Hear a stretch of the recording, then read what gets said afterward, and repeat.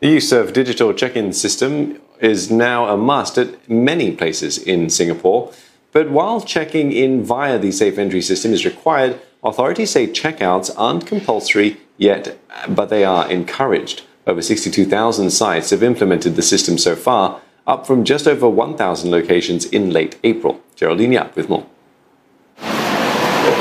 From scanning QR codes to identity cards, this is the new normal for shopping. At this mall in Woodlands, staff are making sure people check in and check out via SafeEntry. But it's a different scene at other malls, with shoppers seen to leave without checking out. Those CNA spoke to say they're mostly used to the system, but that's provided they don't have their hands full.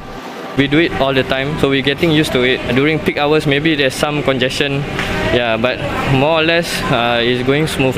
It's just using the IC, so it's very simple. As long as you remember to bring your IC. I would say relatively inconvenient because, as you can see, I won't have the chance to retrieve my phone or even activate my app or even take out my identity card to do the scanning.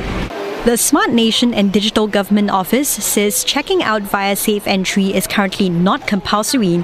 That's because some businesses may face a challenge to have staff at exit points monitoring checkouts. But it says businesses should place QR codes and barcode scanners prominently so that people are reminded when they exit. Workplaces are also required to use the SafeEntry system. And while some employers have been prompting staff to check in and out, it's hard to know if they're actually doing so. We probably need data from SafeEntry on an organizational basis in order for us to be able to track that. So I think that would be probably the best way to do it. Give the companies the rights to the information so that we will be able to tell whether our staff has actually checked out. A public health expert says SafeEntry provides a digital footprint on where someone has been and for how long. This helps in contact tracing efforts, which might be made complicated if people don't check out. If someone just clocks in but does not clock out, it means that the record for that person is incomplete. And we don't actually know whether that person was there for just 5 minutes or for 5 hours.